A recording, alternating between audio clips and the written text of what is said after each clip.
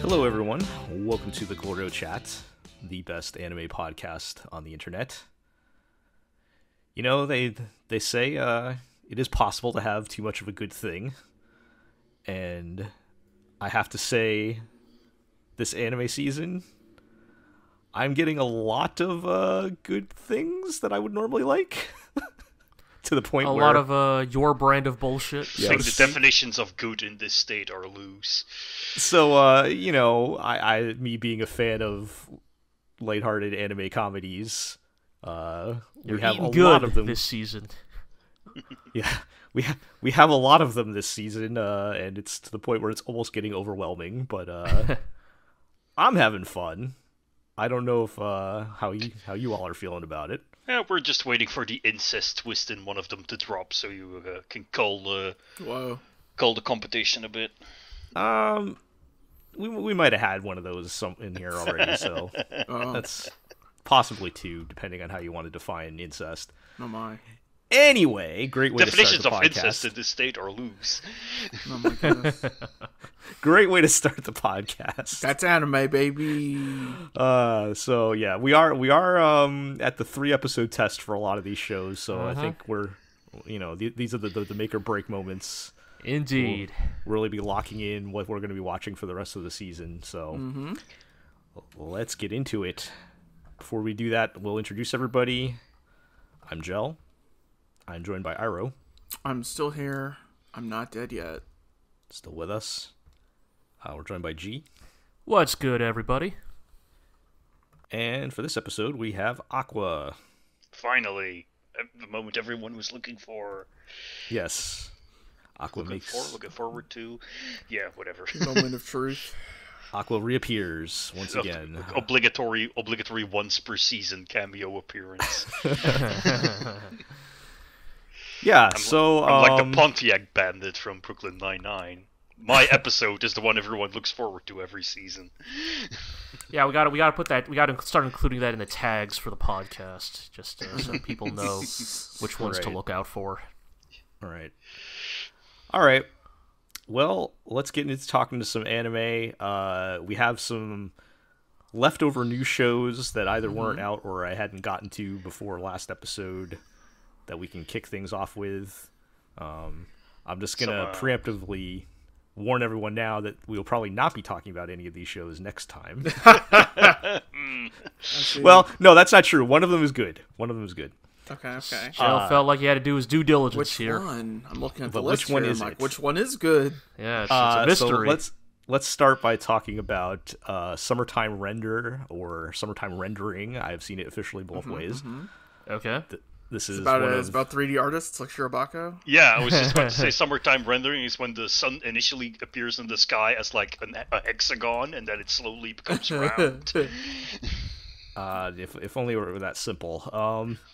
This is one of the other, or I should say, the other high-profile Disney Plus release. Oh boy! Yes. So currently, it's fun for the whole family.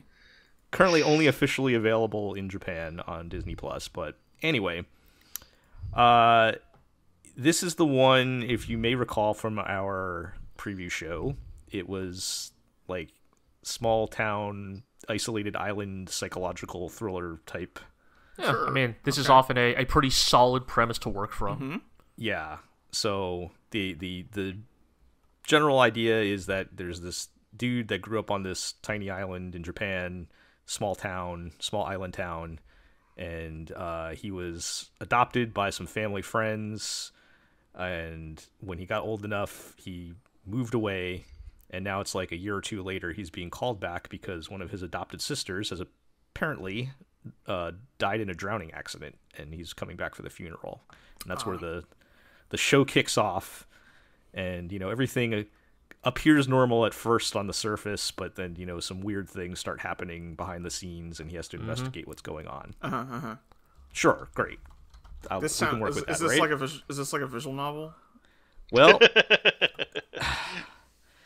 it very much feels right, because like I feel like this is what I don't know anything about Umineko when they cry or whatever. but yeah, I feel like when it people feels talk very about much that, like I'm like, isn't this what they're talking about? I mean, Iro, it's more like this? Yeah. I mean, honestly, it's more like what you're talking about is like, has this show and Umineko and all of those other things, have they ever seen a Japanese horror movie in their life? And okay, that is sort of the inciting well, foundation. I will here. say, before we get too deep into that, I will say it did very much give me like mid 2000s, early 2000s visual novel vibes. Right. Uh-huh. Like Where- it feels more like Okay. not the like Umineko kind of visual novel, but the like Like the other kind of visual novel. Okay. Well, I'm thinking the ones where they stuff in sex scenes for no reason just to Right. sell copies. Right. Oh. But it is To be not. clear, It is this actually, is an adaptation of a manga. Right? yeah, this is actually a manga adaptation, but it does feel like that. But before we get too deep into trashing this thing, I will say, and this is always way more disappointing when this happens, but they were doing really good for like the first 2/3 of the episode. They had you in the first half, huh? Dragged you in. So like it has this really like top-notch cinematic presentation. The characters were pretty good. Like they everything felt pretty natural because I mean they're dealing with heavy stuff because I mean he's coming back because his sister essentially drowned, right? Right. And you know they start building up this sort of like creepy mystery thing in the background, and you're like, all right, you know what? I'm into this. I mean, that premise is fun. Like, a premise alone, I probably would have checked this out if I hadn't heard what everybody else said about it. So then things start to go down a bit, and like at one point this old dude just shows up and just tells them everything that's happening. So Like and it's not even like drains all the mysterious mystery out.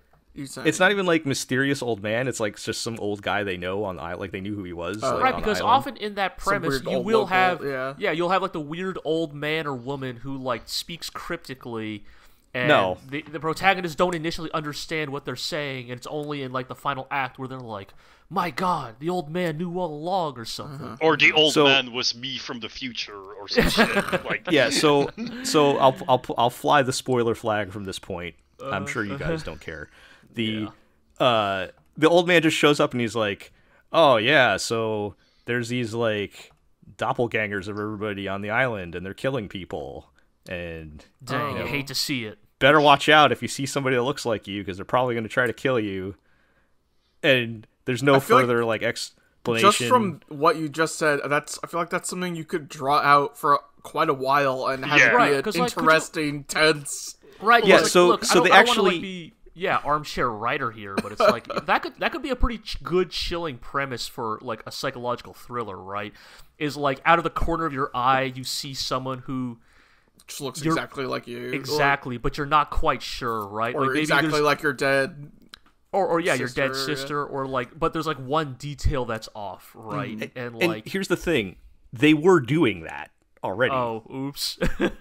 Like they were goddammit. already like setting that up. Does this fall Like- into the anime problem of like the writers weren't confident enough that the viewers would understand, God. and so just put it out? No, there in I the don't. open? I don't think it. I don't think it was that because what happens after that is they okay. proceed to be murdered by one of the doppelgangers. Oh. And dude wakes up back at the beginning of the episode because it's a time loop. Oh, it's baby. also a time Oh loop my God. anime. You gotta love it. Stop me hit if you've all heard this the- one before. God damn it. Hit all the like modern day Oh, supernatural thriller tropes in one go. seek a way out. So it's no longer really becomes like a mystery thing, and it's more like a I have to solve how to stop this or whatever, and just like I don't want another time loop. I'm so tired of time travel. I'm so tired of like I don't know, like all the things that I feel like that just totally like erased all the things I was enjoying up until that part of the episode, and I'm like, you know what, I'm done. Time loops are hard to do. Like a good time loop story is actually fairly difficult to do because I do like time loops, but they I do are too. often Yeah, bad. yeah. I but will they're point all- out one last kind of this is sort of final nail in the coffin type of thing. And also fitting the vibe of a mid-2000s, early 2000s eroge type situation. There's a lot of like weird, like completely random fan servicey stuff. Oh man. So like the beginning of the time loop is the dude like on the ferry to the island, and like something happens where he jumps out of his seat and smashes his face in the boobs of the girl and the other side of the aisle. Oh, so every time it loops again, he wakes up, it does the same thing. So he and then jumps. He loops all the time, and every time he sees panties twice, the world will explode. Yes. Whoa. There was another. Yeah, there were other shots. There were a lot of panty shots and stuff too that they work in for no reason. I almost feel like as crass as that is done well, you could do some really funny like Groundhog Day like joke bit with that, right? Where like by the 6th time it happens, he just doesn't care. Like, I'm sure he's just stone face planting his face into those boobs and then just moves on with like zero reaction. Okay, like, so the one thing, the only wild card left, because I only watched the first episode. Yeah. They don't tell you in the first episode whether he remembers what happens or not. Oh, okay. It's ambiguous. So that's like the only other factor, and I'm sure. And by now, episode's 2 out, so people know. But I don't know. I didn't watch it, so I don't know or care. Well, it doesn't sound like it has a solid enough foundation to follow, even if there might be aspects of this mystery that are interesting. It seems like there's just not enough going on here to. Wouldn't it be worse if he didn't retain his memories? Because then you would watch always him just doing the same shit over and over again. Yeah, with that type of time loop, then it kind of depends on like the nature of like. I mean, it just becomes endless 8, like. Right, and then the tension is like what like smidgen, like what butterfly flap. Will yes, change what things. faint traces can they remember between loops? But like. Or you could like have it so he remembers certain pieces or something. You know? Yeah, there's ways you could do it, but. Or find that's already probably more behind or something, but that's already probably more thought I want to put further into this show. So anyway, well, too bad. Just telling everybody because it does look it did like it was it sounded interesting. They were doing good, and just I was not on board by the end. All right, yeah, well, let's. What about the next one on the list? Let's move on to Danseur. Excuse me, I think you mean Danseur. Danseur, I'm sorry. Oh, wow. Excuse me. I did take French in high school, actually.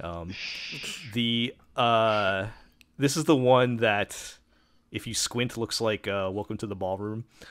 Oh boy! But it is about ballet. Can't evoke dancing anime. And yeah. So well, I mean, they also have like the weird long necks and stuff. That's okay, sure. But more so than the dancing, I was thinking of the weird long necks. Yeah, fair enough. So this was pretty good. So here's the approach I'll take on this. There have been several shows recently where people have been praising them for taking on toxic masculinity and gender norms and whatnot. Okay. Mm-hmm. I am looking at last season's My Dress Up Darling, and even this season, like Shikimori is not just a cutie, for example. Right.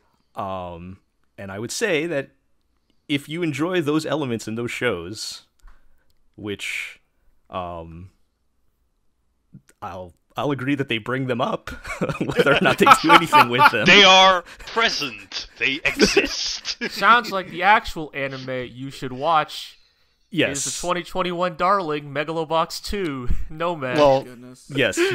And also, Dance Danseur seems to be a much better take on the toxic masculinity angle. I don't even know it's necessarily a new take or anything, but I appreciate that the way they're approaching this, and I'll give the backstory. The main kid, when he was like really little, like 7 or 8 or something like that years old, he saw a ballet performance and got really into it and wanted to do ballet. But as he was getting slightly older, other kids and people were like, oh, boys can't do ballet or whatever. That was a ballet? You ought to be playing football. Yeah, and this is a reference only British people will understand. And there was there's this pressure because apparently his dad, who passed away, used to be a Hong Kong movie martial arts stunt coordinator. Oh, right. I mean, I don't know. That seems like a way cooler career path. I'm gonna be honest, not to be judgmental here. And his uncle teaches Jeet Kune Do, and they're like, why don't you go with your uncle and learn martial arts? Yeah, I would say that too, to be honest. Like, okay, well, just work with me here. I know what you're saying. I'm just saying if if someone said, "Oh yeah, your dad like hung out with Bruce Lee in Hong Kong back in the day," that seems all right. I don't know. Yeah, they're not saying those things are bad. The point is, like, everyone's oh, because you are a boy, you should be doing these things, and the kids are making fun of him, like, "Ooh, only girls do ballet," and I think what I appreciate is rather than this like making him some sort of like ostracized loner or whatever, like he actually just buys into it, and you can see when they skip ahead a few years later, he's kind of like he's kind of a jerk. Like he's like so he's popular, he has a lot of friends, he's doing like soccer, he's doing his martial arts. Everybody loves him, but he's kind of a jerk. His friends are the class bullies. Like he's part of the class bullies, and like the show then becomes he has to like deprogram himself, and because he still in his heart he still wants to do ballet, but like he's been after years, several years, and he's still supposed to be pretty young. He's still supposed to be like 14 or something. Sure. But after a few years, those are very impressionable years, and after a few years, kids are lanky for 14-year-olds. But yeah. And so things change because the pretty girl in class takes an interest in him because he thinks he would be good at ballet, and she tries to get him to study with her hot mom, who is a ballet instructor. And so he has to kind of like undo the toxic masculinity rather than like, I guess, deal with it from everybody else. And this kind of culminates with the latest episode 3, which I thought was pretty good, where the kind of third main character, because it's him, the girl, and then her like cousin, who's like the ice cold dancing machine robot super guy. Always gotta have one. Yep. Yeah, and like his deal is like at the studio he's like super cool and intimidating, but he doesn't know anything other than ballet. So when he goes to school, he's the one that's like getting bullied, right? Right. He's the airhead. And this guy is a bully. His friends are the bullies. Right. And he's kind of like in this position where like he has to like decide, am I going to stand up for what I want to do with my life, or am I just going to keep playing along with everybody? And they handle that all really well, to the point where at the end of the episode he has to like basically like tell his friends, look, this is what I want to do, and they all cut him off. Like they end with him showing him getting kicked out of the group chat. Damn. Whoa. Yeah. And the worst thing that can happen to a 14-year-old. I don't know how much of that is going to be like a factor in the rest of the story. Like I feel like maybe now from here on, now that his head's clear, it's going to be more like a traditional Ganbare my way to the top of ballet world type of deal. Or they all get isekai'd and he will get a cheat skill that he will use to show them all. But no, I mean, those things sound pretty simple and straightforward, but I feel like they actually handled them when you watch it, like the way it's written, the way the characters are developed. Like I feel like it was handled really well, and not just like a topic that was shoehorned in with whatever else the show is doing, and not actually saying anything about it, which is, yes, shots fired at those other two shows I mentioned. But but yeah, it's admirable because they're not just doing it for like quote unquote brownie points, but also because they're not making it to like the standard thing of like, I need to overcome my my limitations and expectations, and they actually address the like what that means to him on a more fundamental level. Like I'm comparing this to something like Blue Period, which is also like this delinquent kid discovers his interest in something that is not seen as traditionally masculine, in this case art, but there it is just sort of used as a like standard shonen anime, overcome your limits and achieve Right. your dreams kind of thing. Whereas here, those limits he has to overcome are at least somewhat acknowledged and play a role in his development. If that makes Yeah. sense. And I think this was a much more like realistic take on it because I mean, we're all kind of, because of the way society is, we're all kind of programmed that way, right? Like, and you have to like, you have to kind of deprogram yourself sometimes, and that's that. I feel like that's a much more realistic take, and it felt more natural to me than, the way some other shows handle it. So it was definitely better than Blue Period. I'll take shots at that show too. I'm shooting at everybody today. What do you mean? so- My problems can be solved by a manic pixie dream girl Is who it is better also hot. than this next show on our list? All right, yes. So that was good. I'd recommend checking that one out if that sounds interesting. Let's talk about A Couple of Cuckoos. Okay. So to refresh everyone's memory, this is the anime comedy with the horrible premise, but I'm only watching it because it was written by the author of Yamada-kun and the Seven Witches, Oh, okay. which also had a horrible premise, right. but turned Yes. out to be pretty good. Uh-huh. I did not enjoy this one as much as her Okay. previous Yeah, efforts. I mean, sometimes that's how it goes. It's like you fly too close to the sun here, you're eventually going to get burned. This had like every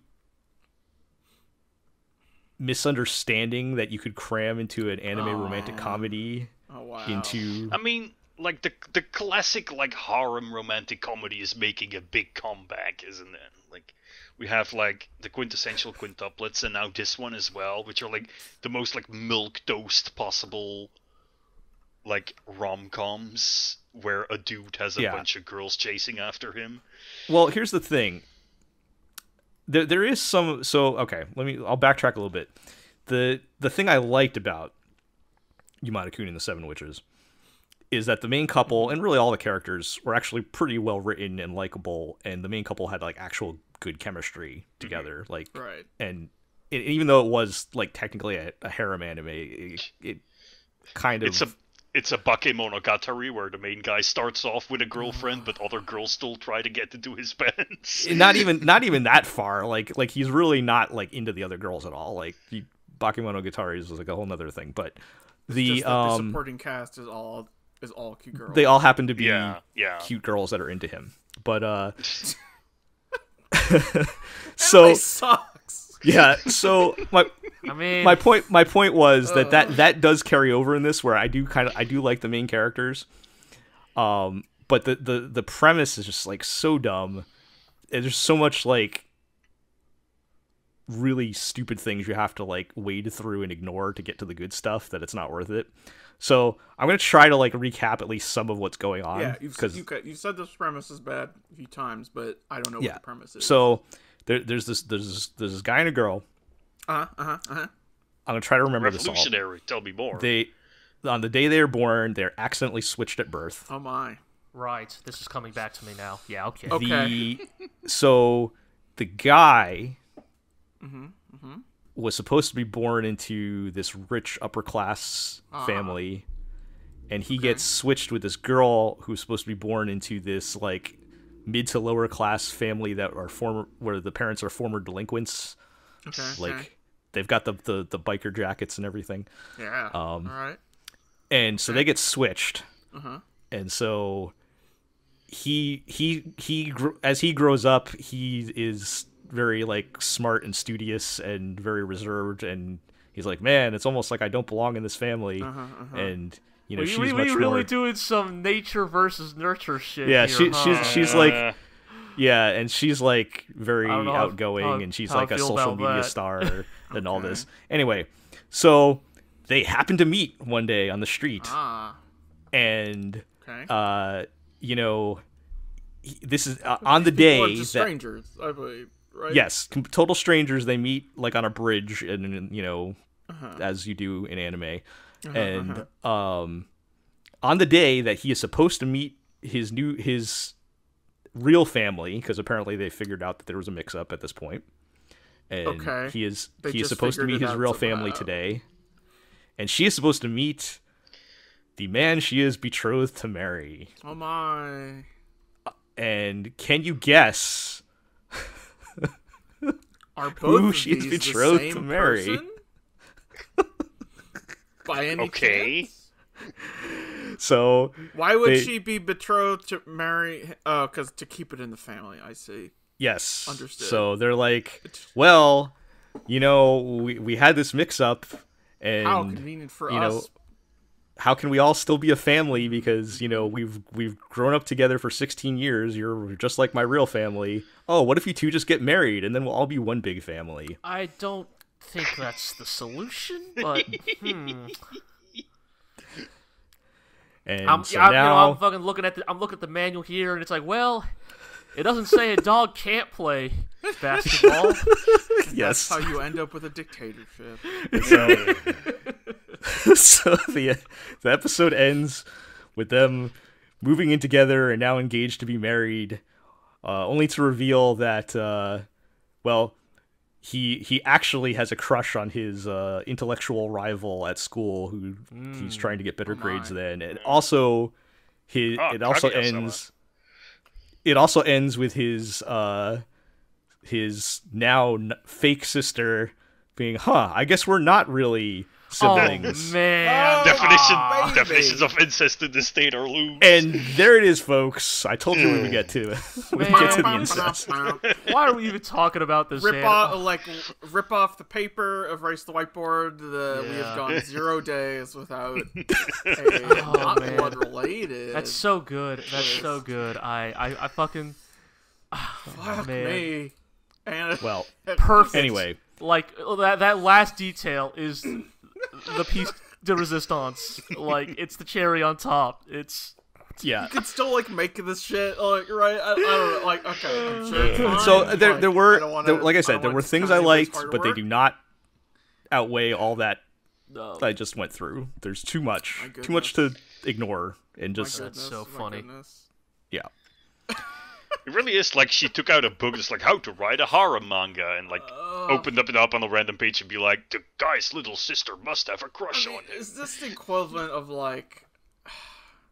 how? Hear me out here. For a while there, shooters were all World War II shooters. Yes. Right. And then for a while there they weren't. And then now, somebody puts out World War II shooter and newer people who have entered the hobby more recently will be like, wow, this is what a wacky and novel setting. This is what they call a boomer shooter, right? It has been a while since it's like, yeah. I mean, this show does feel you're at probably least not 10 years wrong. old. right. Like, media is a revolving door, and you're always getting new fans, right? Exactly. Like, it's a thing we talk about with Pokemon, right? There will always be a new generation of small children who want to collect monsters. Mm-hmm. And there will always be a new generation of horny teens who want to fuck their sisters. Exactly. Yes. Thank you for finishing that thought for me, Aqua, so I didn't have to say it out loud, because that's exactly where I was going. All right. I think on that note, we can move on. Yes. Good. Just get an Osana Najimi instead. Thank goodness. Thanks for saving us from great. that. We can move on. We get to move on to my favorite topic. That concludes our new shows, and we're gonna bring back some fireworks, guys. It's time for geopolitics. Yes, the geopolitics power hour. Are you ready for me to talk about the dangers of nationalism?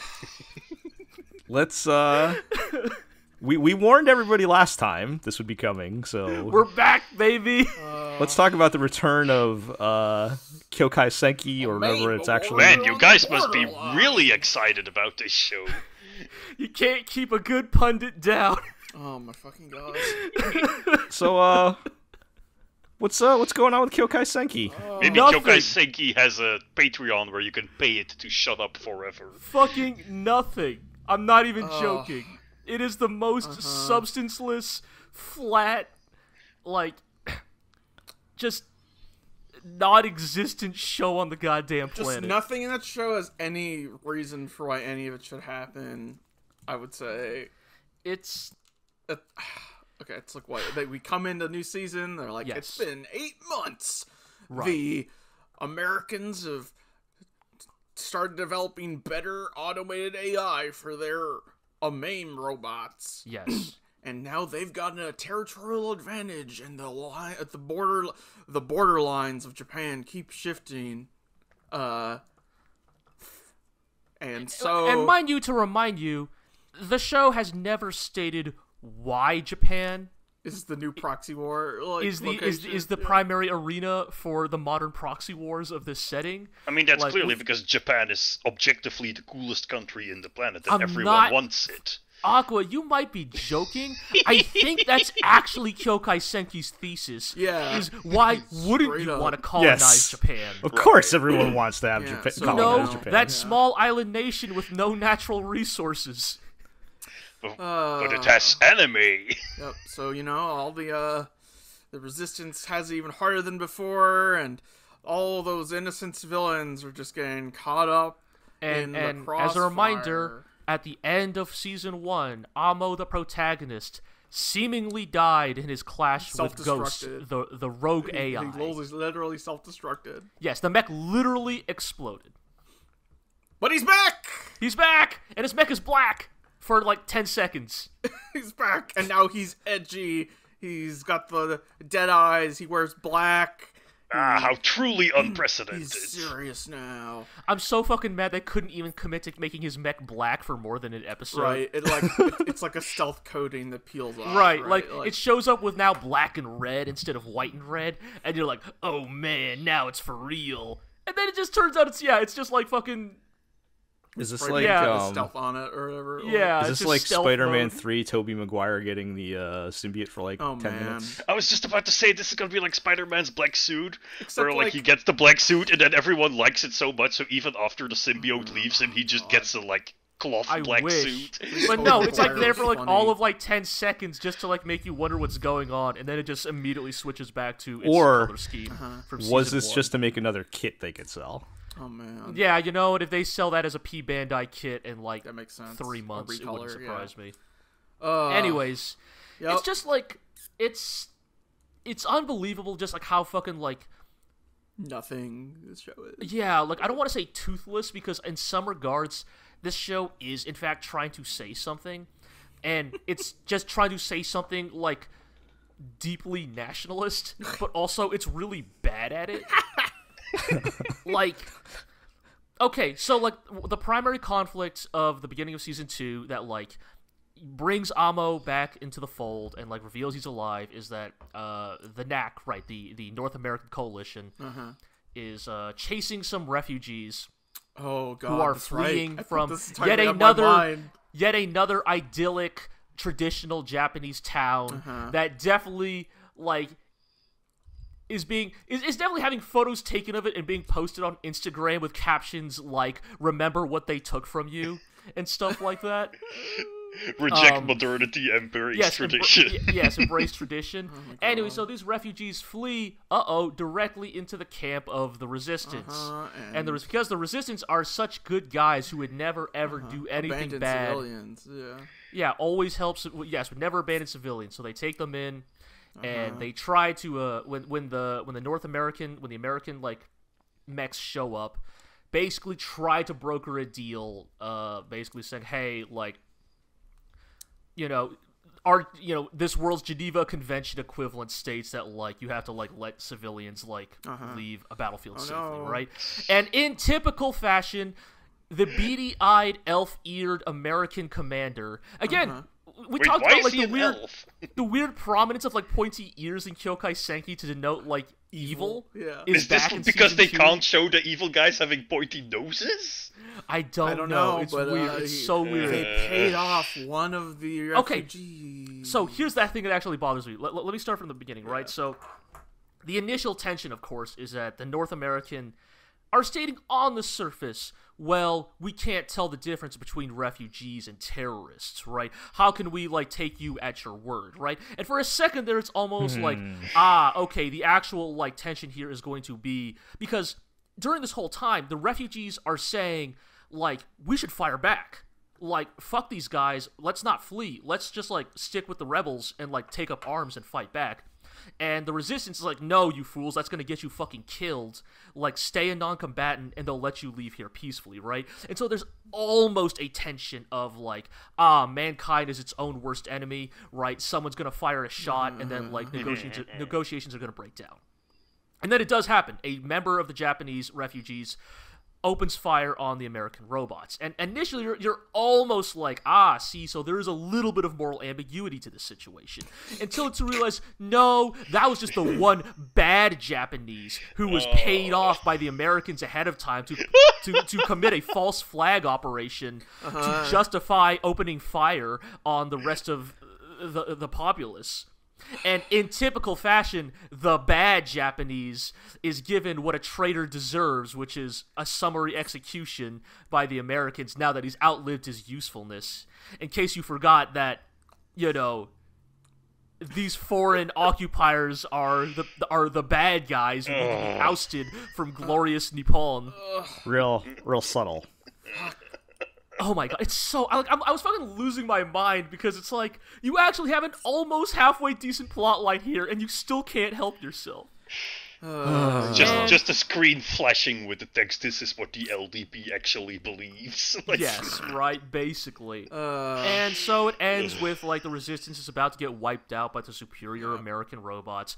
Amo shows up, he fucking kills them all effortlessly.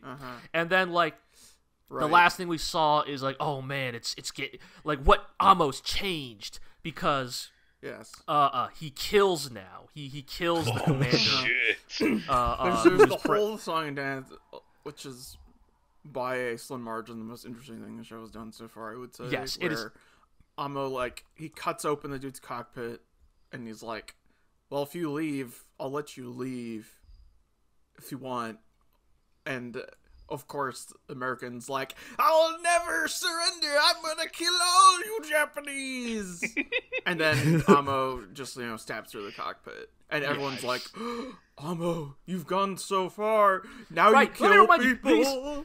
These resistance fighters who are actively participating in armed resistance against their occupiers are like, we never kill. We don't ever go that far. And it's like, oh my god. Just, like, when Code Geass has, like, 8 times the nuance and moral ambiguity.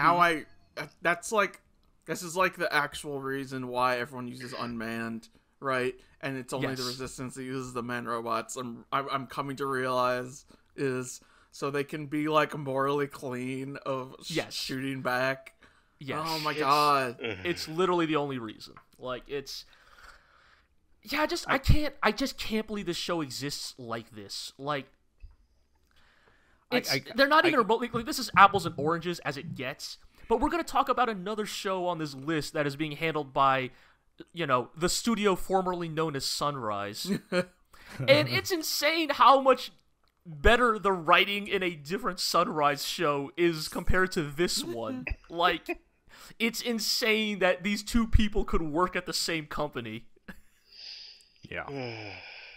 I always forget to...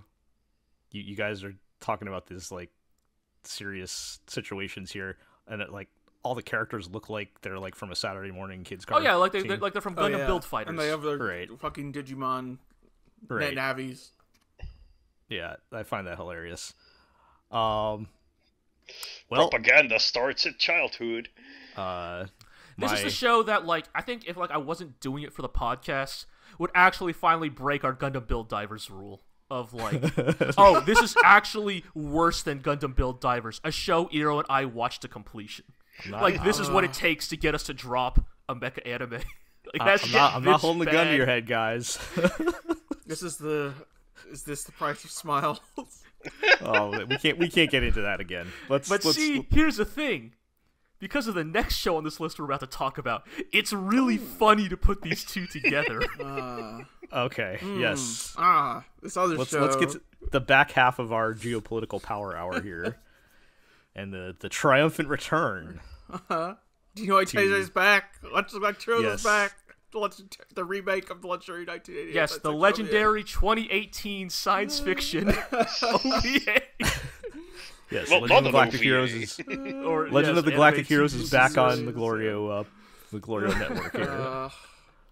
Man, yeah. So where are we at in the timeline? Season 2 of the OVA. So, a very important character to Reinhard von Lohengrin has passed away. Was that the end of the previous season? Season 1. Yeah. Yes. Yeah. Okay. Yang has prevented the coup. Yep. That was led by Frederica's father. Yes. That's right. Yeah. And both sides are kind of licking their wounds and gearing up for hostilities to resume. Yes. And it's kind of where we start, right? With sort of it kind of opens up with, like, Jel, you'll remember this, is they are beginning the arc of building up Julian Minchie as, sort of the grand inheritor of the FPA's ideals. Right. He is learning strategy from Yang, combat from Shenkop, piloting from Poplin. Mm-hmm. Right. He is becoming the gestalt being of liberal democracy. Right. And meanwhile, on the Empire side, we have once again the return of the grandest minds of Empire technology, which amounts to the SpongeBob bit where Patrick Star says, "What if we took our intergalactic fortress and moved it over here?" Well, we are, as we know, Iserlohn Fortress is, right in the middle of the only path through the galaxy, the only traversable space, and it is undefeatable because it's our wonderful Empire technology. Those FPA dogs stole it from us, so if we take our other fortress and push it in front of Iserlohn Fortress v. Fortress. Yes, so we are basically in the early stages of Season 2, where the FPA and more like the Empire is mobilizing for a grand offensive, and the FPA is, like, licking its own asshole for, like, the 7th time. Democracy. Oh, it's great. How small of a margin did that fascist lose that French election today by? Immediately dating this podcast. It was 42%. 42%. Jesus Christ, that's terrible. Yeah. Anyways, to get it back on track, it's Legend of the Galactic Heroes. It's it is D&T. It is the maybe slightly less, it is the slightly less intelligent adaptation of that original novel, but it makes up for it in, still being that classic story with those characters and those moments. I was thinking of it as, like, the colder, more emotionless anime version of it versus the OVA, but yeah, that's kind of another good way to put it. Is the OVA was willing to engage in a sort of theatrics that sometimes veered into melodramatic in a way that fit the sort of space opera milieu, whereas D&T often feels more like, like an HBO or Netflix, like, TV adaptation of that same premise. Tim Burton's Batman versus Christopher Nolan's Batman. Perhaps, yes. But, it's still fun to see those characters. It is still fun to have Yang Wen-li back in our good graces. Yes. Talking about how, soldiers are the worst class of human being alive. Just reminding you that fucking nobody drops bombs harder than Yang Wen-li. Yang Wen-li the magician. Yang Wen-li the source of disease. Yang Wen-li, what was it? The hero of Hero Alpha Seal. Alpha Seal. Fanfiction prompt: what if Yang Wen-li met Big Boss? Who knows? Man, I'm not sure actually how that would go. Would Yang Wen Li get drawn in by Big Boss's animal magnetism? Or would he see through that strongman dictatorship that Big Boss has in his mind's eye? But yeah, have there been any like notable differences from the OVA in this section? I mean, aside from Mecklender's long hair, it's his slightly it's a different thing of mustache. like it's been just long enough since we watched the OVA that I cannot remember like moment to moment like lines of dialogue and like scenes. Nothing major then. No, I would say the main difference with DNT is, once again, it is sort of a, for better and for worse, it is more willing to be explicit and gratuitous in the subtext it is dealing with. Right. And as a result, sometimes that works in its favor because there will be scenes that in the OVA were just sort of dryly delivered by the narrator. And then DNT's version will actually show those actions being, committed by, the people responsible. And so, in some regards, it's less subtle. It's definitely kind of more blunt in the way it tells its story. Yeah. But in some regards, maybe that works for certain types of moments. Right. Like, an example I'll bring up is, like, So DNT just recently covered the Mittermeier flashback, right, of how Mittermeier and Royenthal meet Reinhardt, right? And in the OVA, it's just mentioned that Mittermeier is being imprisoned because he executes an officer with important royal connections for committing war crimes during a campaign. Yeah. And it's sort of just you're just sort of told that by the narrator. In DNT, we are explicitly shown this officer like slitting the throat of a civilian woman and like doing bad shit. And then Mittermeier like shooting him. Yeah. And then Mittermeier just fucking kills the dude like in fucking cold blood right then and there. Executes him on the spot. Mm-hmm. And in some regards, it's maybe blunter than it needs to be, but in some regards, maybe that better communicates certain aspects of that universe, because I think for better or worse, and we can't get into this right now, but like I think there are people who watch the original OVA, and sometimes because actions and narrative moments are told through the narrator rather than portrayed explicitly, it leads to people sort of like not recognizing those moments. Right. Yes, having different interpretations, right? Right. Like the OVA somehow manages to be accused of both being too dry and too gratuitous. Like, yeah, well, not only that, but the OVA somehow manages to be accused of being both monarchist propaganda by people on both ends of the political spectrum, basically. Right. Like, somehow you have both, like, reactionaries and leftists saying the OVA is too nice on monarchy and empire, and I don't know, I feel like we've talked about this in our hit podcast, Legend of the GLORIO Heroes, where I think we all arrived at the conclusion that is very much not the OVA's deal, but somehow people still arrived at that conclusion. And I think throughout most of the run of the podcast, we struggle to try to understand why people would arrive at that conclusion. Yeah. And watching DNT sort of makes me realize, oh, it's because a lot of the bad shit the Empire did in the OVA is sort of just narrated. It's never, like, really, like, shown in your face. Right. And so DNT's willingness to just be like, yeah, here's Empire soldiers committing war crimes. Yes. In some regards, maybe that'll help better communicate that stuff to people who were not as perceptive to that in the original OVA. Right. Right. And it's also, I think, how am I going to put this? Because it's Legend of Galactic Heroes, I think people might get the wrong idea of this. I think the show is subtle enough to be like, as opposed to this soldier is an individual who's in the wrong and the Empire is good, it's closer to soldiers are doing this all the time and Mittermeier, the one calling them out, is the good one. This, right. Yes, that Mittermeier is the exception to the rule. Mm-hmm. Right. Yeah, no, that makes sense. that definitely makes sense. Well, Also, DNT gives us a scene where Admiral Bittenfield orders a meal at a restaurant, and it's just a stereotypical meat on a bone. Yep. Very funny. And it's I think very we talked funny. about this last time. Yeah. Yeah, well, I think we talked about it off air, but I had to Or bring maybe it off up air, yeah. during the podcast. It's so funny. It's the funniest fucking shit in the world.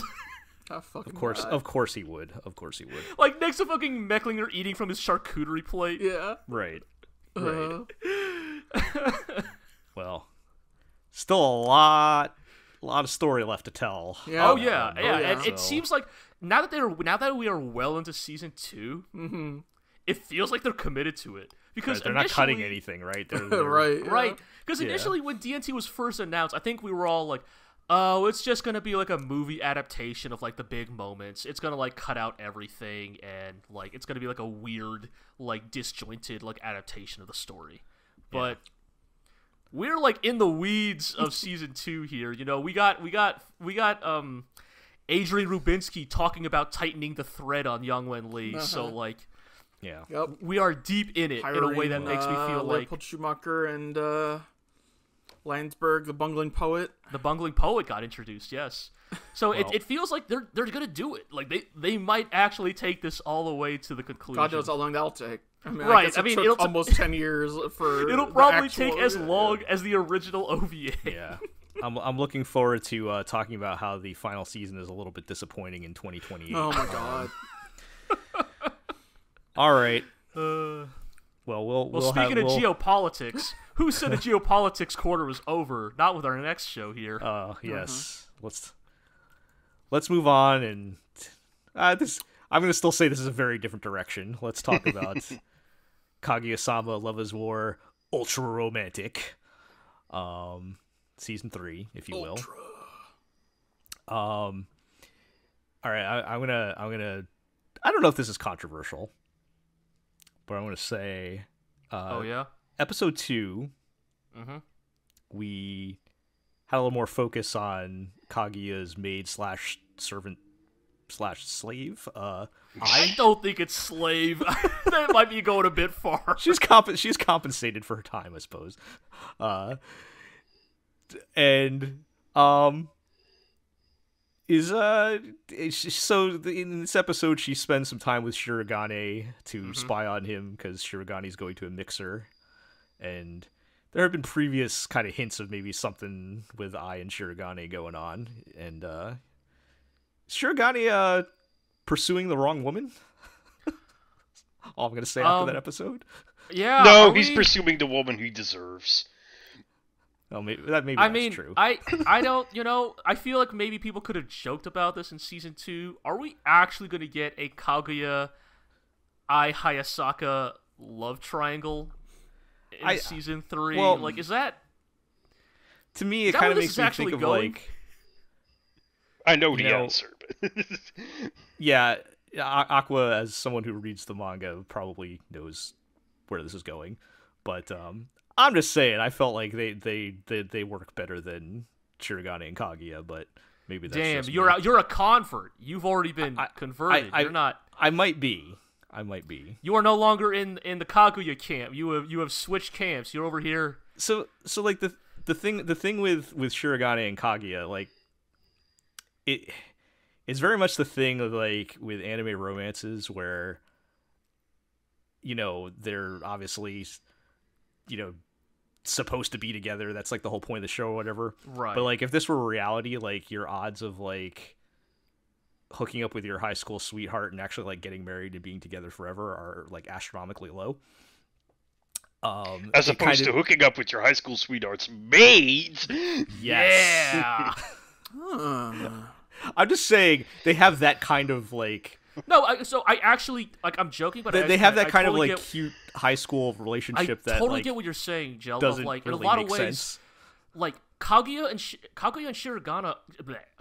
Shirogane almost suffer from like because their relationship is so like assumed to be the status quo.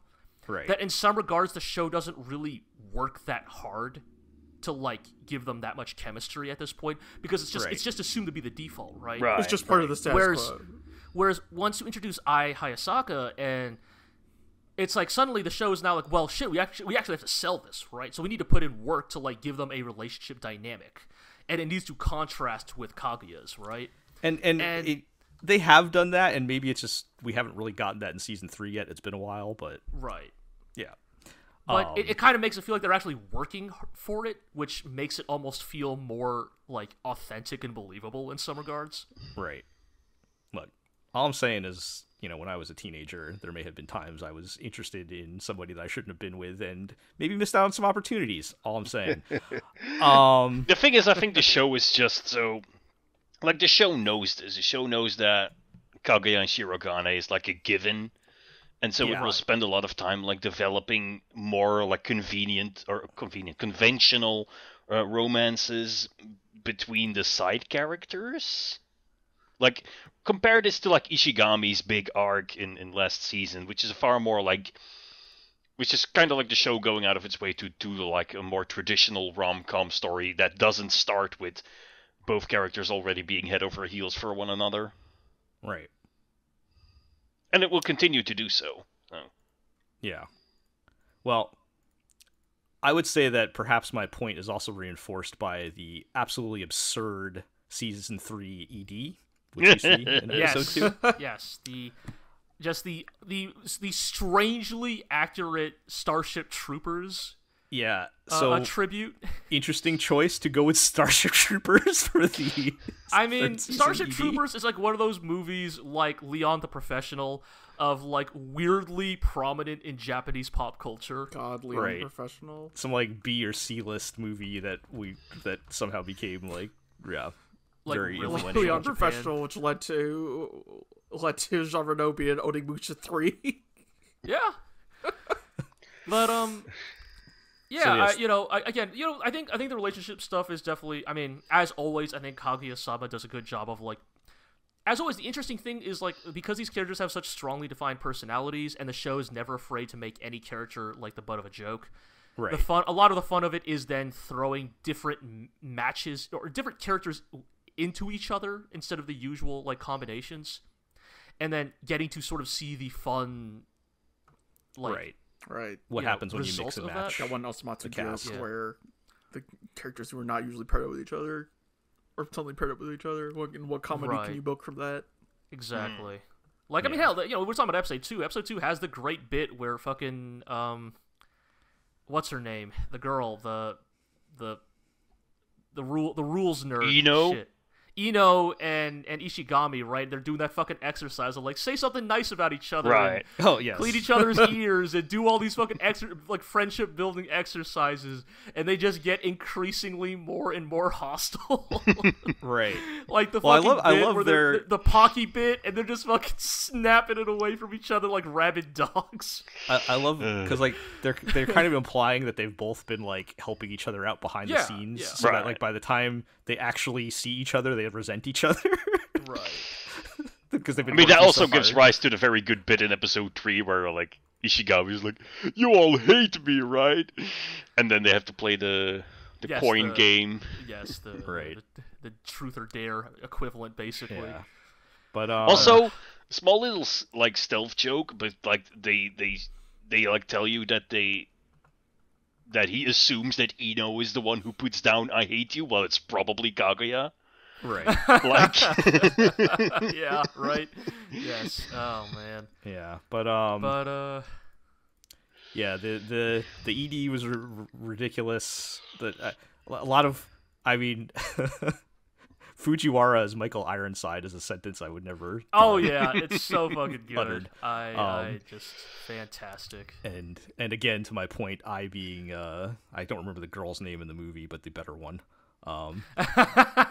That dies like at some point, sacrificing herself in the movie. No, I know.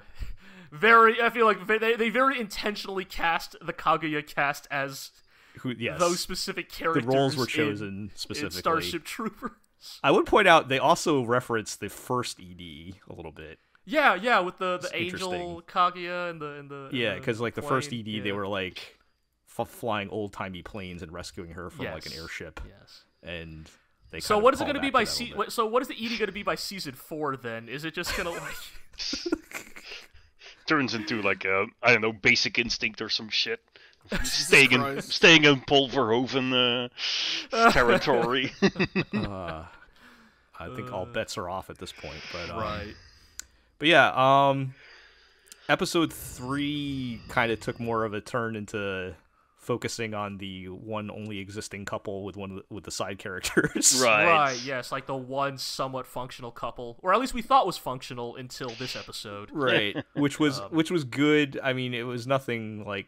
I mean, I think this is this bit is kind of more the joke about Kaguya and Ino's reactions to it more than anything, right? Since... I mean, this was a very like classic Kaguya-sama episode, I think, but it just also shows that how even in episodes that are like basically filler, they put a lot of effort into maintaining continuity, like that one shot of Shirogane practicing his rap, the one shot of Ino listening to her hot boy ASMR. Yes, when the conversation starts getting a little uncomfortable, she's like scrambling for her headphones. Yeah. So also shout out to them doing the Arrested Development sad Charlie Brown walk music. Yes. With Maki, yeah. No, it's good times overall. I do wonder if we're gonna I'm assuming we're gonna at some point hit an actual story arc, because Oh yeah. I mean, in a lot of ways, it feels like we are building the cast once again, right? Mm-hmm. Like we are introduced to Kaguya's second cousin removed or whatever. Twice removed, right. Yeah.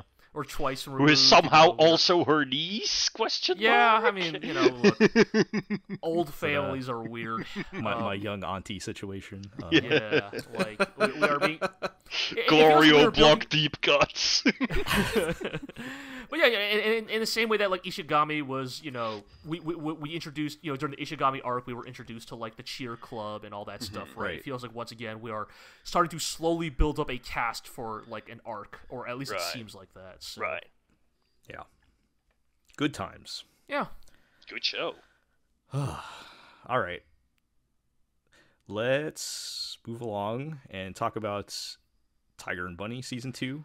Yeah, I have not watched this yet, G. I'm sorry, but oh man, you're letting me down here, Jill. I'm watching like 7 shows right now. I know. It's fine. Look, just drop down. Summertime Render and Cuckoos or whatever, and watch this instead. I don't know, but so this is the well-written Sunrise show, this season. Oh, I thought you were talking about Birdie winning.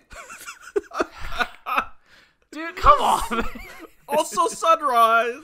Well, right, what, I guess that wrong. is Sunrise. Bandai Namco Pictures. It is Bandai Namco Pictures. Yeah. I'm sorry. Well, I guess this is just a Sunrise Power Hour. Tiger and Bunny 2. So I'm watching it week to week. It's all out there thanks to Netflix. So I'm on episode 3. It's the thing of like Tiger and Bunny 2 is a little bit like Kaguya-sama of like it is a well-made sequel to a show that people liked and is doing a good job of maintaining all of the traits and qualities that people liked about the first season are carrying over well into the second season. I thought you were gonna say it's a show about 2 people who are madly in love with each other but refuse. I mean to that too, it. and that's a lot of that too. Yes, lots of that, and like literally the second and third episodes are basically just about like roundabout ways of reminding you of Barnaby and Kotetsu's relationship. Just like, hey, remember like how fucking gay these two are, basically. How many times do they talk about eyelashes? Well, no eyelash talk this time, but Barnaby did make Kotetsu hold his pee-pee, so that's going on. Okay. I will give more context on that later. Are they gay? Are they more or less gay than Bisco and Milo at this point? I mean, I guess neither of them have actually said the big Aishiteru, so, Sure. I mean, Barnaby is basically Kotetsu's daughter's new mom, so I guess, another ha! So they kind of skipped that, so maybe they skipped the confessions and just moved straight to domestic living, I guess. Right. I mean, isn't that the best kind of romance? The part where, like, after many years you realize, like, hey, I guess we're kind of like a couple, aren't we? Yeah, I guess we are. Yeah. But yeah, so episode 2 and 3, are kind of, once again, we're still kind of just like getting back into the groove of like what Tiger and Bunny is, right? So episode 2 kind of focuses a bit on the new characters, kind of the new generation. I'm going to be honest, I don't like them that much. They're just kind of like the new kids on the block, and I don't. But is it intentional that you're not supposed to like them? Is this like a Superman and Manchester Black situation? I think so. They are. They do feel like they're intentionally made to be sort of unlikable because nobody else in the cast really likes them. So I do think it's always an uphill battle when you introduce like a whole new cast into an existing. Right. It sort of feels like they just kind of want to do the like newbie like kind of plot line again, but now that like Barnaby is experienced, like they kind of have to find someone new to do that with. Right. But which can be interesting. Like right. And episode 2 basically is about like what motivates people to become heroes, right? In the world of Tiger and Bunny. And long story short, it kind of culminates in this moment at the end of episode 2 where Barnaby is being asked to like, "Hey, so why are you still a hero? Like, you became a hero to get revenge for the guy who killed your parents." And I mean, spoilers for season 1, he got revenge for the death of his parents. And, you know, it's kind of just like kind of getting into like, you know, at this point, what is it that motivates him to still do good, right? And a lot of that is like Kotetsu's companionship, right? That for all the shit that he gives Kotetsu for his like idealism and like altruism, that in a lot of ways it is the kind of guiding star that lets Barnaby stay on track and like still commit to heroics, even though he has ostensibly accomplished his life's goal. Right. And it culminates in this really heartwarming moment involving a brand of bottled water called pee-pee water. PowerPoint. Kotetsu and Barnaby are being interviewed together. It's sort of like their like, you know, mid-year evaluation, right? You know, Kotetsu is just a typical, "Damn, old man, get your shit together." And Kotetsu's like, yeah, I know. And then for Barnaby, right, like, you could tell the conversation's about to get more serious, so Kotetsu, like, smartly excuses himself from the room, says, I'm thirsty, I'm gonna go get a drink, right? And so that's where Barnaby is allowed to, you know, give his one-on-one sort of confession about, like, how much Kotetsu means to him, right? It all culminates in this moment where Kotetsu is waiting outside the building for Barnaby, right? And he's got 2 bottles of this branded bottled water called pee-pee water. And the label is prominently shown multiple times. Yes, it is pee-pee water. You know, he's got 2 bottles. He's drinking one by himself. And, oh, it's so good. Kotetsu sees Barnaby's coming out of the building, and he sees that Barnaby has also bought 2 bottles of pee-pee water to share with Kotetsu. So Kotetsu hurriedly hides the bottles that he bought. So that when Barnaby's like, "Hey man, thanks for waiting, I got you a bottle of water," Kotetsu plays it, goes, "Oh shit, thanks man, I was pretty thirsty. I really appreciate it." And so they share Barnaby's pee-pee water together. That's cute. But as they walk off into the distance, Barnaby sees in the corner of his eye the 2 stuffed bottles of pee-pee water that Kotetsu bought in his back pocket. He wistfully smiles, and the 2 walk off into the night together. It's very heartwarming. It's actually it's very heartwarming. It's also funny as hell because, I'm sorry, the water is called pee-pee water. Well, I can't believe it's not unintentional. They got to share their pee-pees. Yeah. And then episode 3, I'm sorry, I went long there, so I'll keep this one short. But episode 3 is sort of getting back to, so in this season, after the huge success of Tiger and Bunny's like team up, duo, right? All the heroes are now doing the buddy system, right? Everybody is a duo. It's team ups all season, right? And Blue Rose is teamed up with a guy who was introduced in the movie who's known as Golden Ryan, and he has gravity powers, and he's kind of just a jerk. He's just a dick. He's a likable dick though. He's like, I don't know, he's kind of got, like, Screaming Phoenix Killer vibes, but less murderous. Okay. Like, he's just a really arrogant jackass, but in a way that's super likable. Right. And, so he's having friction because he's teamed up with Blue Rose, and, like, it's like the most obvious like corporate pair up because they're the two like conventionally attractive heroes, so they're just paired together, but they have like zero actual like chemistry or synergy, and they fucking hate each other's guts.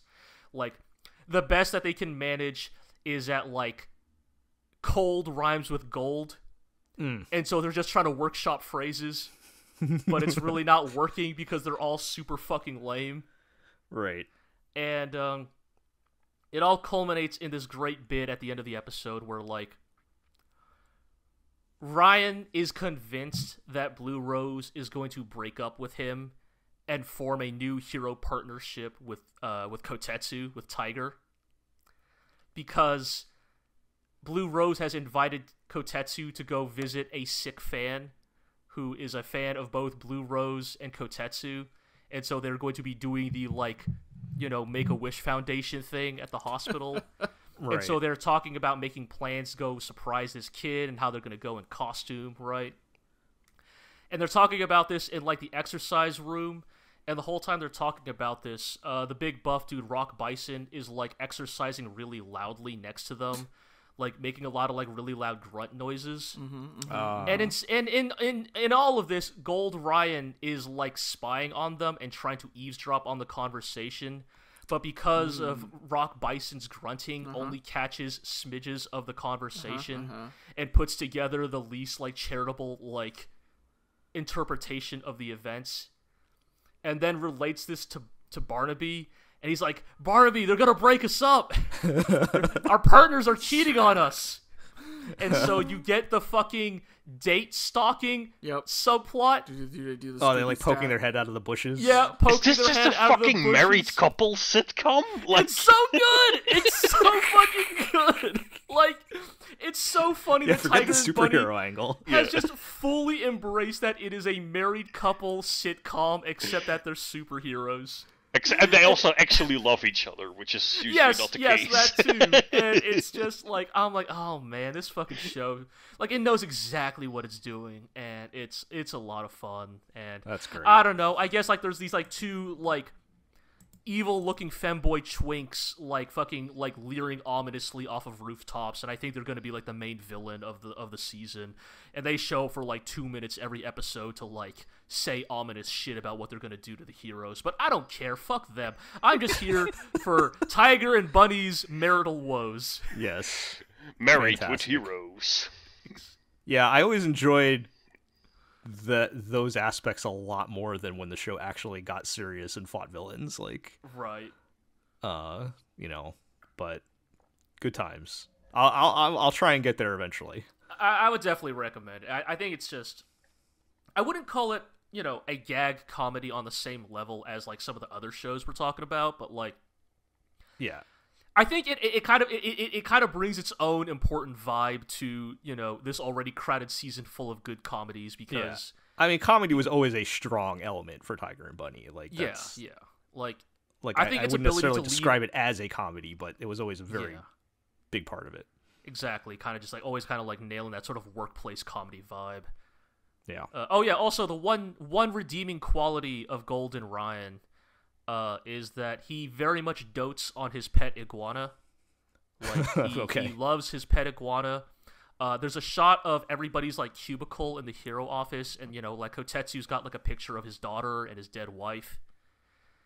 And then Golden Ryan's desk just has pictures of his iguana. It's very good.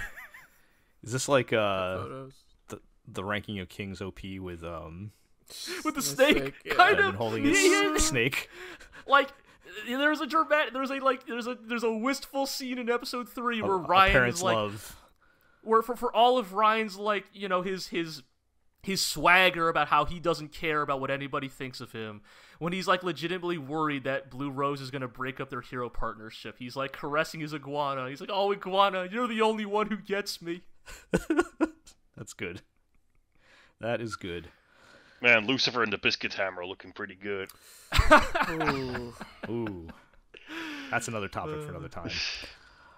All right, let's move along. Let's talk about Birdie Wing Golf Girl story. Birdie Wing. Apparently part of the Mad Lax cinematic universe. Yes. We didn't Venus discuss that last time. time. I didn't know last time. as the fake European country that they're in. Nefris is apparently the fake European country in 2004's Girls with Guns anime Mad Lax. So. And I Same think there's writer. actually, I missed it, Right. but I think there's a third anime that writer worked on. Oh yes, I saw that too. Apparently, this is also also- referenced in Spider Riders. No, no, I wish. Valkyrie Drive Mermaid. So Oh my God. softcore porn classic That fucking Valkyrie show? Drive. Yeah. Yeah, Mermaid. so all three of these shows take place in the same setting. Yeah, why not? Yeah. Whatever, man. Very different shows, but anyway, episode 2 and 3 of Birdie Wing did kind of dial it down a little bit, It dials it unfortunately. down. Yes. Which is what we were kind of expecting. They do Well, some golf. Yeah. The thing about the It's show not is like with- it constantly gives me the feeling of like they're holding back. You know, it needs to be crazier. It needs to be more like driving home those cliches. It needs to be more Yeah. over the top. Every single time, like you're holding back. You're holding back. And then every single episode, there's like one moment that makes it like, okay, Right. this show's okay.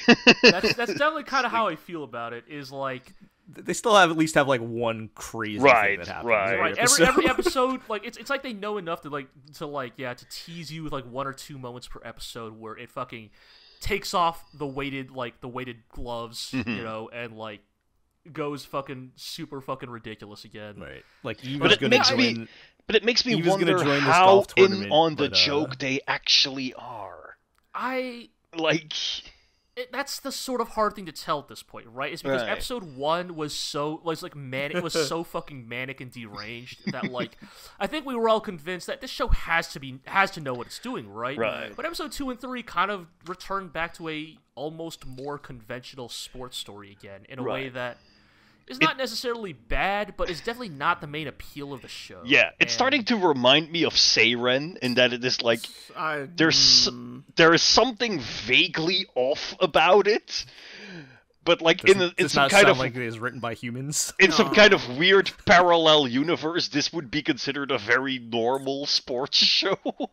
I think in Yeah. some ways it kind of is a normal sports show. In like it's like of that It is. ilk, I mean- right? It's not. Yeah, It's nowhere yeah. near as deranged as Siren. like many of Yeah. the tropes that Birdie Wing is getting into in episodes 2 and 3 are it's not a parody anymore. It is unironically Right, doing the tropes right. of many conventional sports I mean, that's why I'm Like- that's why I'm comparing it to Seiren, because I agree with your hero. Seiren is much more deranged, but they're both shows that are, in spite of their absurdity, pretty conventional versions of what they want to be. Like, Seiren is a pretty, like, relatively milquetoast romance if you ignore all It's of the just that remarks literally about all of ass, the- it's sweat, just that and literally tears of all the lust. specifics are completely Right, ridiculous.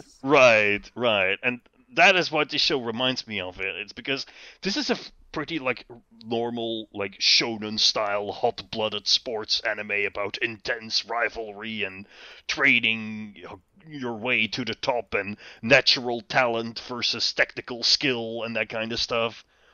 Yeah. But also, it is like they made that same puzzle by putting all of the pieces in the wrong place, but they still ended up with the right picture. Like, Right. It's I think the show is still early enough that I'm not sure what the full like picture of this show is going to be, right? Like is Yeah. it just are we purely just doing tournaments from now on, or are we going to get back into weird shit, right? Like the episode preview at the end of 3 shows us some kind of like fucking terraforming like indoor golf arena with like a real like Yeah. yet another like goth mommy golfer. Huh? Big Yeah. titty, big titty golf girlfriend. And it's like, okay, maybe we're getting back into like the weird shit, right? It's kind of hard to tell. Yeah, but I find it hard to.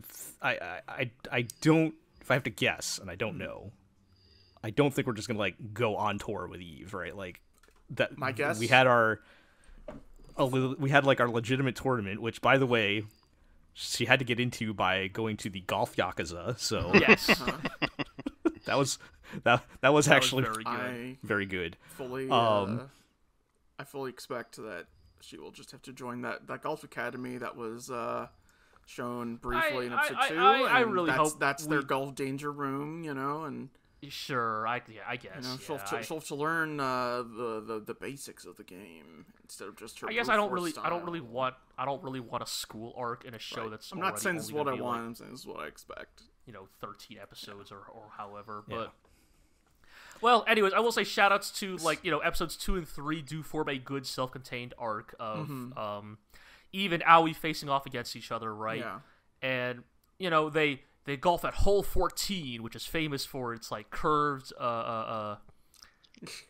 course, right? Yes, right. And it serves as a great demonstration of the difference between Aoi and Eve's approach to golf, right? Like Eve only knows how to golf in a straight line. Yep. And so she just fucking does the Mario Kart shortcut skip of trying to just drive her ball straight through the forest. Mm-hmm. In this L-shape course. And it hits a branch, right, in the forest. And so it stops short. And the moment that Eve enters the tournament proper, and she's at hole 14, right, again, and the I was like, go ahead, yeah, do the speedwagon narration of she's gonna make the same mistake again. Right. The lady who's sent to spy on her is convinced, this is gonna be Eve's downfall yet again, because she never learned how to master this course. She has no technique. And Eve just hits the exact same fucking line drive, but now that the branch is gone, it goes all the way through. And it's some real fucking shonen, I make my own luck. Yeah. But the thing is, they leave it in the middle whether she was actually smart enough to use that training session against Aoi to break the branch so she could hit it through the next time, or whether she's just actually so stupid that she just tries the same thing twice and it actually works this time somewhere around. in between. Yeah. I think they do imply she's doing it intentionally the second time, because now she knows that branch is gone. Yeah. And she's just so insanely confident in her ability to hit the exact same line drive. You still have to pinpoint shot exactly the same way. Yeah. That's the type of ridiculous that I'm entirely here for. Right. So I think even if Eve becomes a more technical golfer after a training arc over the course of this anime, I do hope that they still maintain the absurdity of just she is this fucking genetic golf freak who can just hit balls in ways that nobody else can, and nobody else would ever reasonably consider, because I think that will continue to be the thing that keeps this show entertaining and fun. I think if they can stay within 75 to 80% of the absurdity of the first episode, it'll still be entertaining. Yeah. So I'm willing to give them some more time and some more leeway here and it's not like I didn't enjoy it. I still thought they were fun, the episode 2 and The 3, thing is just I can't figure out whether they tried to make a show that was out there, or whether they were told to make a show about golf that is more or less like real golf, but also were given a bunch of gacha-ass character designs, and we're what are we gonna do with this? And make sure you shill for Gunpla and Pac-Man. And Pac-Man, yes. What other Bandai Namco guide my clubs? Man, that totally reminds me. Pac-Man Kotetsu is sponsored by Pac-Man this season. Shit. He's got a Pac-Man on his shoulder. The season of Pac-Man. Wow. Sponsoring superheroes and golfers. Yeah. I see no difference. What kind of weird Bandai Namco product placement are we gonna see next? Is Eve gonna pull off her mystic art? I will say, speaking of gacha character designs, whoever's the character designer for this show certainly has a type. And I'm entirely here for it, I guess. Yeah. I don't know. I know exactly. I know exactly what you're talking about. Badass ladies in suits and goth mommies and just and Nana from Nana. Yep. Oh my goodness. I'm with you on that one. All right, let's go to Aharen-san Is Indecipherable. That's what I'm going to keep calling it until they officially translate it. Have you deciphered her already? Yeah. If it were not for Kaguya-sama, this would be the best comedy this season. I'm Damn. really enjoying it. Better than Spy Family? I mean, Spy Family's going for something different. Yeah, I mean, like, for like the straight up 100%, we are not taking anything seriously. Right. Genre. That yes, I would. This in terms of trying to be funny, but Sure. like as your primary objective. But yeah, it's great. They really got the whole deadpan thing going because, like I said, the two main characters are like not very talkative, so there's a lot of just deadpan humor that's starting to border into like almost surreal territory. It's getting kind of British up in here. Like they do one sequence where like they introduce the like the third character they introduce is Aharen's friend, who's this like really like tall, like 6 foot tall girl, and she's like, she thinks that at first she thinks that the main guy's like a bad guy and she's like spying on them or whatever, and then they work that out. But they're like having lunch and Aharen goes to give her friend one of her meatballs and she's holding out the chopsticks, and they're like real tight shots, so like you see this close up of the chopsticks and the close up of her mouth, and then they zoom out and they're sitting like 3 feet apart. And so then Aharen's like, all right, let me try again, and they show the close up of the meatball and they show the close up of her mouth, and then they zoom out, and this time she's putting it in her mouth, but she's holding like 3 foot long chopsticks. Okay, sure. And it just like comes out of nowhere. They never explain that or anything. It's just they're like, you know what, this is going to be a good visual gag. It doesn't make sense, Exactly. but it's a good gag. And then more importantly, in episode 3, apparently this is a trend this season, but they bring in the rap jokes. Okay, yeah, sure. It's just going to become the requisite bit of this season. So like one of the things I like with the main characters is like, while they're both quiet, they're not like boring people. Like they actually like want to have fun and do things. Mm-hmm.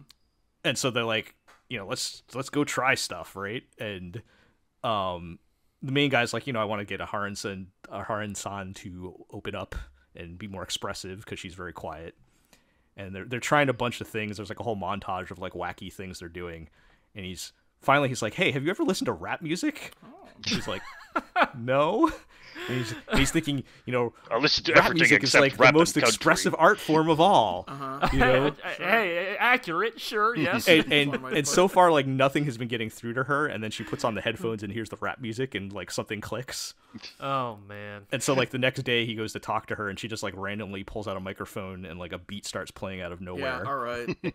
And she starts rapping, and it's funny because like the first time, and I gotta say they do a pretty good job.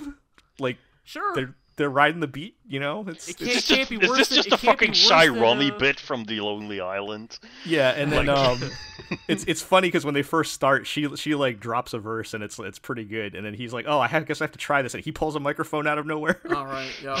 And he's like, my name is Rido, and I'm here to say I will rock this school in a major way, and it's like he clearly sucks. Okay.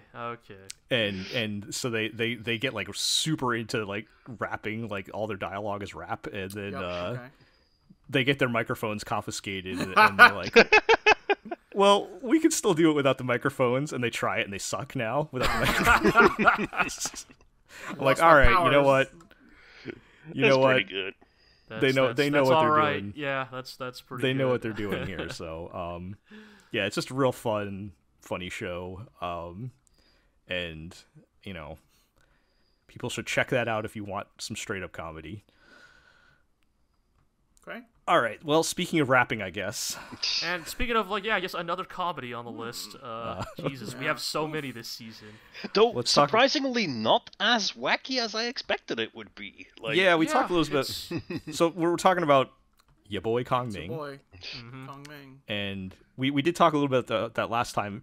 Not quite as wacky as we were expecting, but they are taking the music angle of it fairly seriously.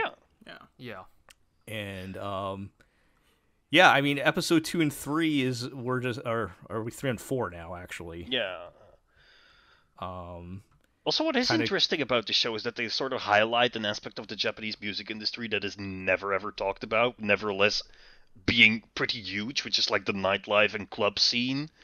Like, Right. Right. She sings in a club and, is getting gigs at clubs and stuff. Right. I mean, the Yeah. thing we kind of talked about is, like, I think the thing we all kind of came to appreciate is, like, Eiko is trying to become, like, a real deal singer, right? Not the usual pop idol sort right. of all She wants to become encompassing- a diva in the style of like Nami Amuro or Ayumi Hayasaki, like Right, like exactly. explicitly not an idol. Like, Yeah, and I think that actually in a lot of ways gives it the material it needs to stand out, right? Yeah. Because then that is sort of the angle that they have to take for how to get her attention and like how to like, grow her fan base, right? Is like Eiko's not doing handshake events out here, Yeah, right? yeah. She's Gotta she's hustle, doing gigs. Yeah, she's hustling. Right. And in a lot of ways, it's like, I don't know, it's so weird. I thought, I mean, I think I'm still mainly here because I'm a Romance of the Three Kingdoms nerd, but like, in a lot of ways, the Zhuge Liang tackling the music industry thing also works from the angle of like, yes, let's see the peerless tactician take on his next greatest opponent. Instagram. Exactly, right. I mean, It's I think that's the strength of this show. Like, even if when you're a Romance of the Three Kingdoms nerd, you can see all the fun little in jokes, and you can like follow along with like, imagine if this iconic character ended up in modern day. And even if you know nothing about Romance of the Three Kingdoms, like I do, it's still a funny show about like men from olden times trying Right, to figure fish out out of- all fish out of of this water like story. stuff. Yeah. It's a that little extra bit of absurdity keeps it from being like just a conventional PA work show. Right, because I think in yes. a lot of ways, the normal version of this PA Works working girls anime, I don't think would have been as like entertaining. Like, Right. in a lot of ways, the Zhuge Liang. If Kongming Gimmick. was just some dude that Yeah. Like was Kong, like some, Kongming would washed be up, like like- would be like his like a washed up like rock singer Dude, or the something like producer her dude from uncle who Accounts used to be Day. in a band. Yeah, yeah. Exactly. I will But, say I'm stealing Jet Jacket for my next lo-fi indie rock band. That's a good name, yeah. But yeah, I feel like they were building up to something here. Right. Where I do feel like the latest episode, maybe they drag things out maybe a little too much, because I do It's feel a like little bit. I do feel like we should have, so like the general idea is that Kongming is like working behind the scenes to apparently hunt down some rapper guy or something, right? Yeah. And I do feel like we should have found the rapper by the end of the episode. I would agree. I think that, yeah, episode 4 maybe suffers a bit too much from the, like... Because, I mean, obviously it's not even the case. I mean, I don't think anybody would fall for it, right? But it's sort of aimed at, oh no, Kongming and Eiko are, like, splitting up. They're not, like, hanging out together. What's going on? Right. It's like, we all know, like, well, we're talking about the peerless tactician, courtesy name Kongming. Of course he's working on a plan. The man's Right. always got a plan. Right. I think But also they this is kinda just not the stretch out kind the of whole- show where you're particularly invested in.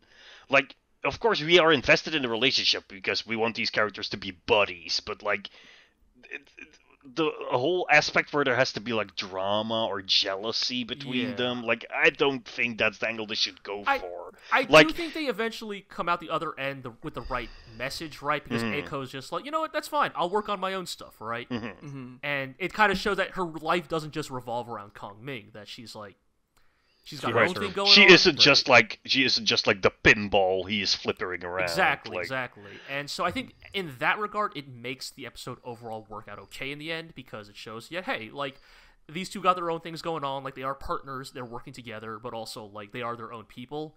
And so I think I'm fine with that. But I do agree that maybe episode 4 takes a little too long to arrive at that conclusion. Yeah. Then again, episode 4 did have the manager dude who was pretty good. Yes, yes. And a So lot says of, Mr. Stewart. A lot of great English lines. yes, yes. In That the motherfucker looks episode. like he's about to, declare the next King of Iron Fist tournament or something. He's about to invite everybody to his island. I was gonna say, he looked like he murdered someone and then tried to hide the body and accuse some poor sap of it, who then Phoenix Wright has to defend. Like, Yeah, that sure. too. Yeah. No, I mean it's fun though. I'm looking forward to. I'm assuming we will find our rapper person next episode. Yes. I mean, there's Expand 5 the people cast dancing in the opening credits. Yeah. 2 that. people we haven't met yet. And I guess, I'll be interesting, also from a musical standpoint, right? Because, like, I think Aiko's songs are good, but also it's not really my genre. Yeah, so, like, yeah. I just hear it and I'm like, yeah, I think this these sounds are nice. these are covers Where- of like club standards. Like, Sure. Right, Okay. I believe the singer they hired is like mainly a cover singer. Right. I'm not doubting Right, yeah, her yeah, credentials yeah. at all. It's just like it's not a music I'm familiar enough to know. Like, oh, is Yeah, this good or yeah. bad? So just me being me, like, all right, if you're gonna bring a rapper on, okay, let's see what you got. Like, let's. It can't be worse than Hypnosis Mike, right? Oh They're God. gonna bring in Yano. Which Latte. Legend of Galactic Heroes cast member Oh my God. bringing a rap? Oh God! Please don't make this 50-year-old man rap. I'm begging you, Japanese music industry. Hey man, I Unless- like JC. when the oh man, that's good. Oh That's fuck, that hits too hard. good. That hits hard. Yeah. Oh shit. Yeah. When the rap in Aharen-san is better than Hypnosis Mike, there's a problem. But Man. anyway, yeah, that's a fun show, as is our final show on the list. Let's talk about Spy Family. Yeah. Yeah. Secure a wife. Secure a wife in all capitals. Yeah. That should go up there for, like, there's like that Twitter account that just posts really good, like, video game, like, missions. Right. Right. I'm surprised, like, secure a wife has not shown up yet in, like, a Yakuza game or something. Like, Yeah, your that's next too good. objective. But yeah, so episode 2 and 3, we do get introduced to the third part of our Spy Family here. Yes. I have And to the say, internet's new waifu, apparently. Yes. I got Ever. a bone to pick. Okay, well, before we get to that, real quick, Yeah. just to give my impressions as someone who has not read the manga, Mm-hmm.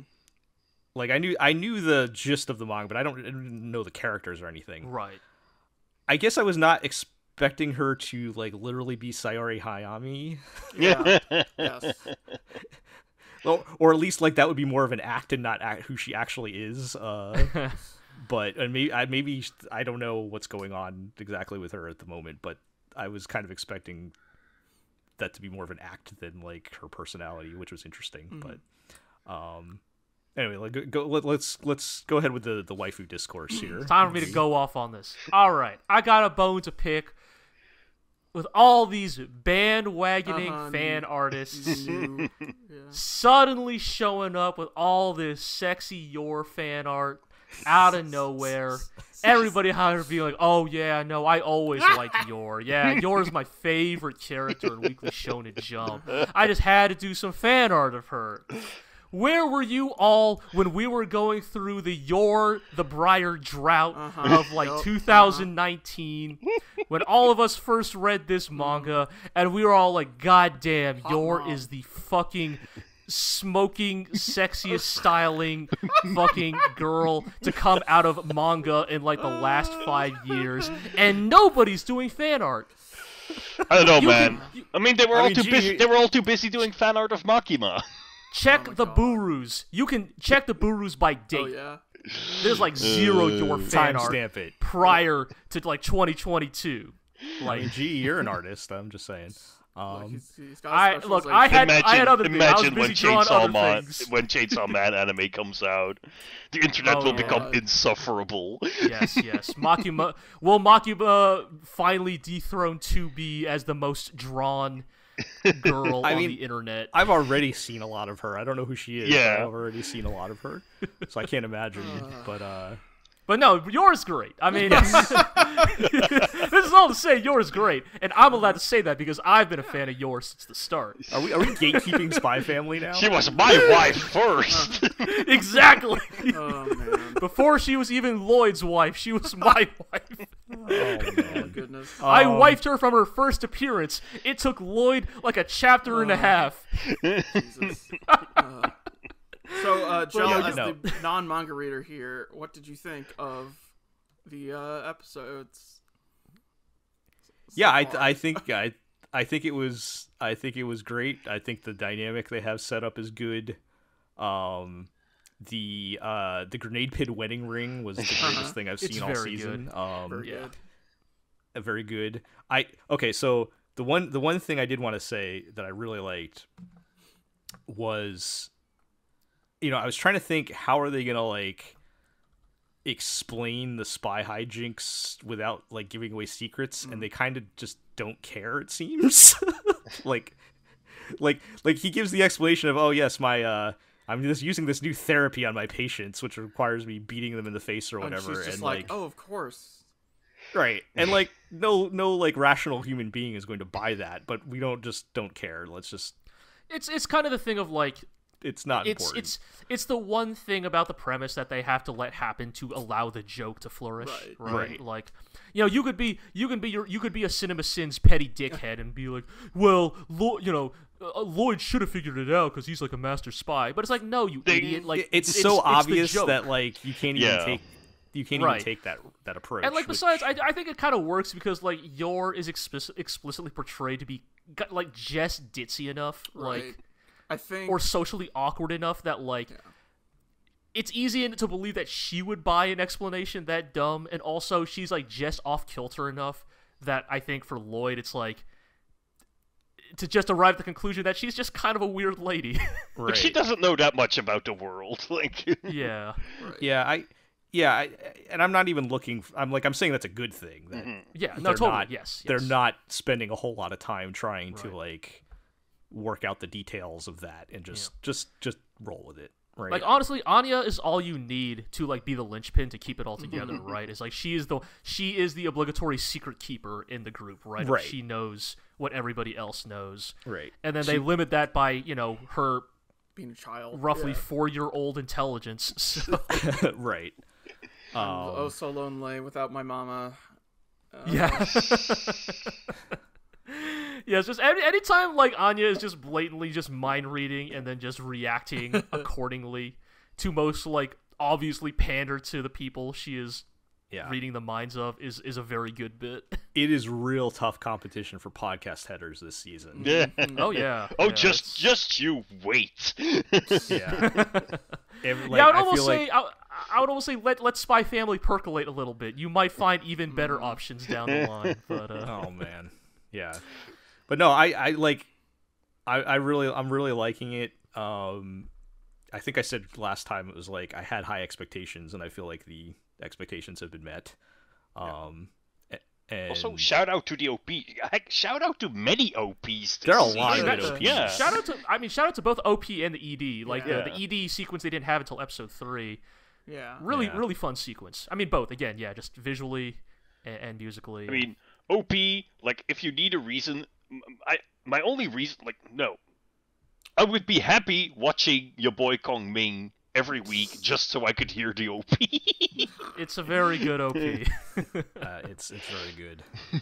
I mean, what do you guys, I mean, from you guys' perspective, I mean, are they doing the manga justice so far? Yes. I would say they are, Probably, definitely. yeah. I think the only thing I would say, and I wouldn't even say it as a criticism, is more. I think the first 3 episodes, I mean, even to you, Jill, it probably feels a little bit like a pilot, right? Yeah. Like it kind of feels like they kind of all mesh together in my head as one episode. I mean, the thing is that the show has a rather complicated premise. Yeah, and like it you takes some can't really time to, summarize Spy Family in a single sentence. Right. And so they need some time to like set up the ensemble, set up because they're gonna have to set up even more stuff with like the school and stuff like that. So, and so I think for that reason, I think that I'm glad that you're enjoying the first 3 episodes, and I think they are genuinely good. I think for me, I'm even more excited for what's to come because now that the dynamic has been established, the family unit has been formed, the facade has been established.